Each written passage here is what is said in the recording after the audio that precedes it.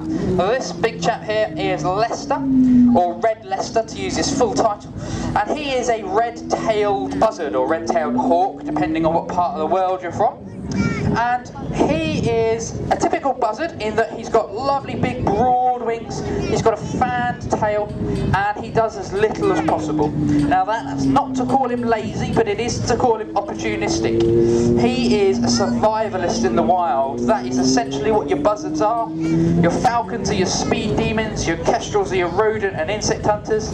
Vultures do most of the clean-up job in most of the world, but we don't have vultures in this country.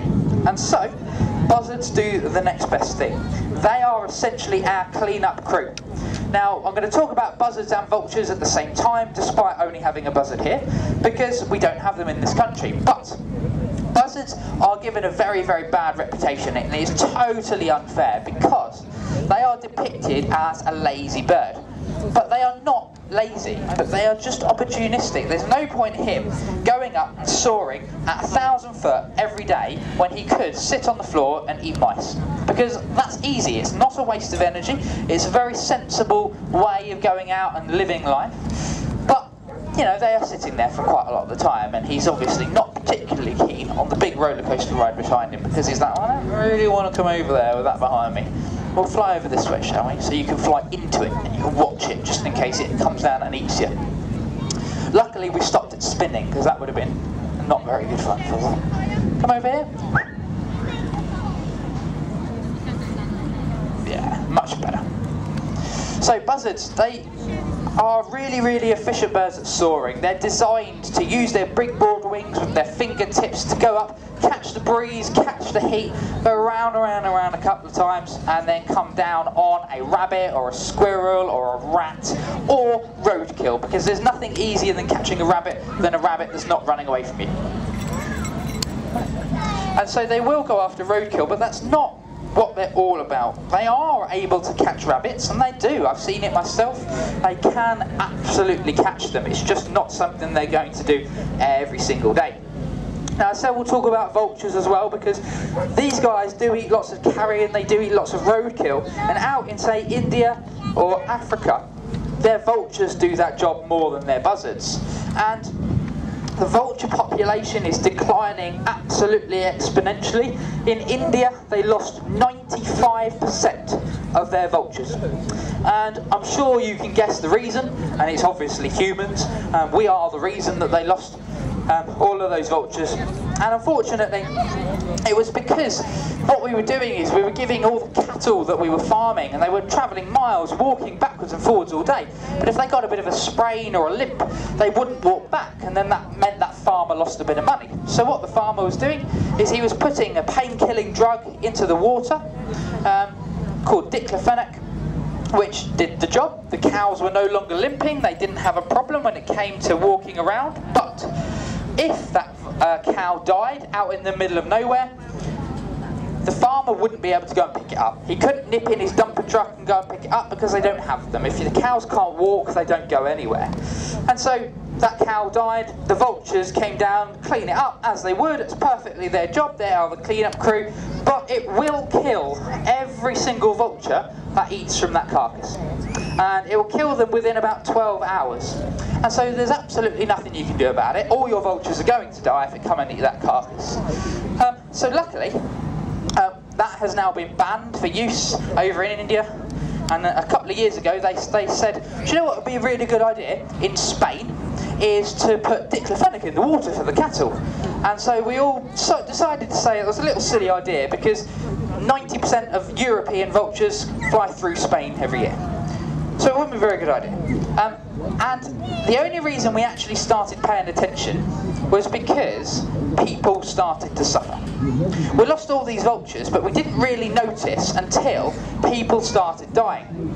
And the reason people started dying is because where you've got an ecosystem, everything is balanced. Just because birds of prey eat things, that doesn't mean they are decimating the wildlife. If Lester here caught a rabbit, that rabbit would last him 4 or 5 days. He's not going to eat one every day. So, there is a balance to the world. And with these vultures, they were no longer clearing up the carcasses, so something else was clearing up them instead. And out in India, that happened to be wild dogs. And unfortunately, wild dogs spread rabies. And so humans out in India are getting quite a lot of rabies. So as soon as we noticed that, we started doing something about it. But it was sort of almost too late, really, for the vultures to recover easily. And so there's lots of programs going on out there to try and restore the vulture population. There is an alliance called Save Asia's Vultures from Extinction. You can check them out on the internet. They're doing very, very good work. And a lot of their work is based over here as well, where we've got quite a lot of breeding experts, which is absolutely fantastic. So I'll do a couple more with Lester. He's very not keen on flying with that to his back, which is fair enough. It does look a little scary. But we'll do another 2 flights, and then I'll pick up something a little bit more energetic. Now this guy. Right over here.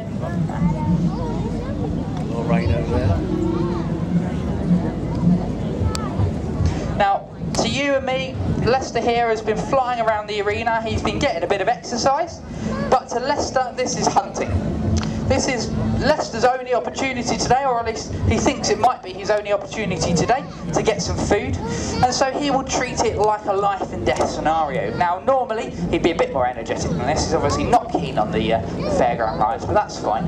And so, what we would normally do at the end of a hunting session is he would catch something. And he would come down and he would catch a rabbit, a squirrel or a rat, as we said, and he would eat that quite happily. The reason he's getting keen and he's actually hopefully going to do this long flight is because he knows, I'm going to stop halfway, it's because he knows I've got his dinner on my glove. And today, for dinner, Lester here has got some quail. There we go, you get a little bit of a view anyway. So he's got some quail, and we try and give them a nice natural diet and as varied a diet as possible. And although he wouldn't normally catch a bird in the air, he'd definitely come down and get one off the road if you happen to have squashed it accidentally. And just so you can see him a bit closer, have a little wander around the arena whilst we get the next bird ready.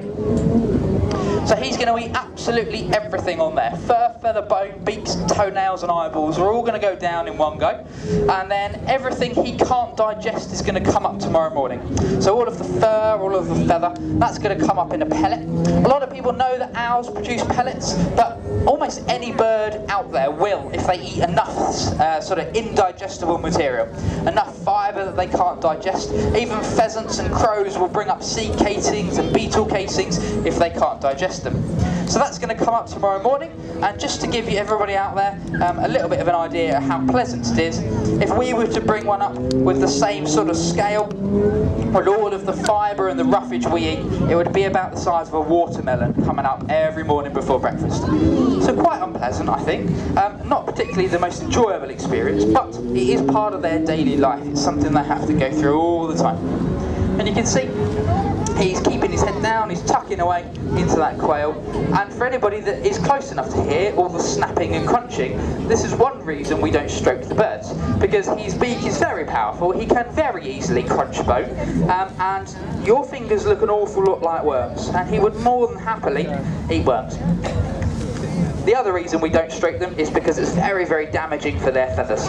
Their feathers are quite fragile, and they spend a lot of their day making them sort of water resistant. They have a little preen gland at the base of their tail, and they are able to put that oil on almost all of their feathers, and that makes them a little water resistant. But if he's out flying and it suddenly starts raining, he's not going to think to himself, oh, do you know what, I was stroked all day today, I best go and sit back in that marquee because I'm not going to be waterproof. What he's going to think is, well, I'm a bird, when it rains I sit in a tree. And he's going to sit there and he's going to wait till it stops raining. Unfortunately, he's not waterproof, he's going to get hypothermia, frostbite or die. And so we don't stroke them, and you can really tell a bird that has been stroked because the water just soaks into all of their feathers. And it's not particularly very great.